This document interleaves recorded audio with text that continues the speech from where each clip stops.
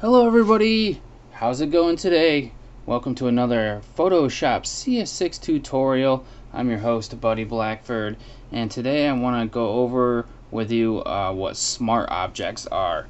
And they're pretty important because they help with non-destructive editing within your object or your image that you're using, and that's one of the main plus sides of using Photoshop, is that sometimes you don't have to destroy the original data of your image, and you can keep all that in case you mess up. You can just delete everything and your image won't be all screwed up.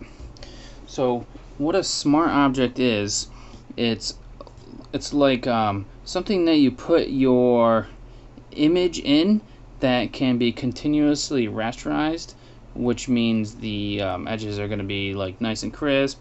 You can scale it up and down, or rotate it, or warp it in a non-destructive way that it can, and it'll stay not destructed. So to understand these a little better, we're just gonna start by importing. I'll show you a few ways how to import your images as smart objects. And there's a couple of ways that we already did. There's a way that we did already, and it is by using the place option. So if we go to File and we go down here to Place, and then just bring in anything. I'll just bring in something small like this color scheme, and I bring that in, and I hit enter to place it down. Now it automatically becomes a smart object. The way you can tell that something is a smart object is, one, it has these bounding boxes around it. Even when you're not even trying to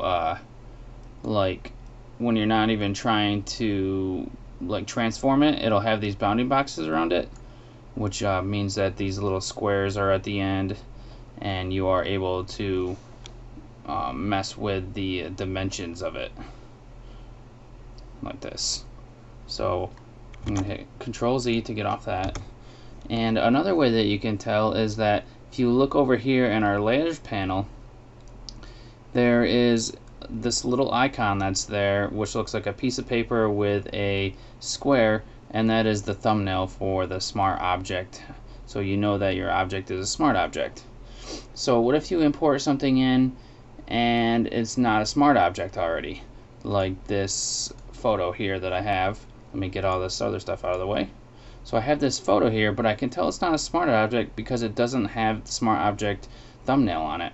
So the way that you can convert this to a smart object, right click on it and come over here to convert to smart object.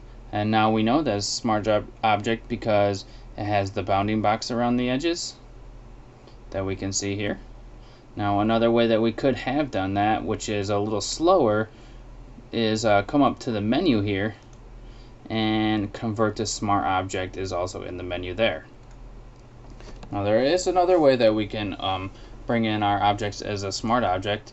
If I come over here to, let me click off here. So if I come over here to File and then come down here to Open as Smart Object, we can do the same thing and import something in here as a smart object. So now this has opened as a smart object, but now it has opened into its own document or new project. So now it's a smart object within its own document. That way you can just open it on its own and work on it on its own without having to work on it within another document like this.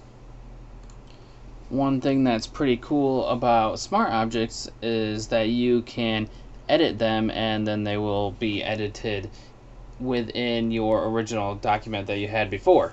So the way that you can do this is making sure something you have is a smart object, and double click on the icon or the thumbnail. This will come up. You can click do not show again if you would like, but this is just the pop-up box that it will come up. So let's just hit OK here. Basically it's telling you that you need to save it, or else the changes that you made won't show up. So now I can do anything to this that I really would want to. Maybe I want to crop this down. There we go. So my computer's like lagging a little bit, and I'll just hit enter to crop it, and I'll go to hit save.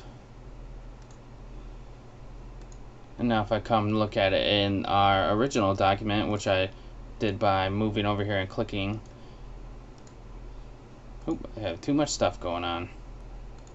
Now we can see that it has been cropped the way we did it in the original document here. So I'm gonna X out of a few of these things so it's not using so much of my computer processing power. Now to get your layer down to back so it's not a smart object anymore, all you need to do is right click on it and click to rasterize layer. And once you do that, it no longer is a smart object. So I'm going to bring up this other smart object that I have and show you why you might want to do that. If you try to use like an effect like the burn tool, I'm trying to actually use it and it's not working. As you can see, the smart object must be rasterized before proceeding, and then if you can hit OK to rasterize it, but you can't use some certain tools on smart object layers. Anything that's destructive like this burn tool that will actually alter like the image, you cannot use until you rasterize the layer. So that's my basic intro of smart objects for you. Hopefully it made some sense, and I thank you for watching this one. So give it a thumbs up if you liked it, and a thumbs down if you hated it. Subscribe for more Photoshop tutorials coming up. So thanks for watching. See you guys later.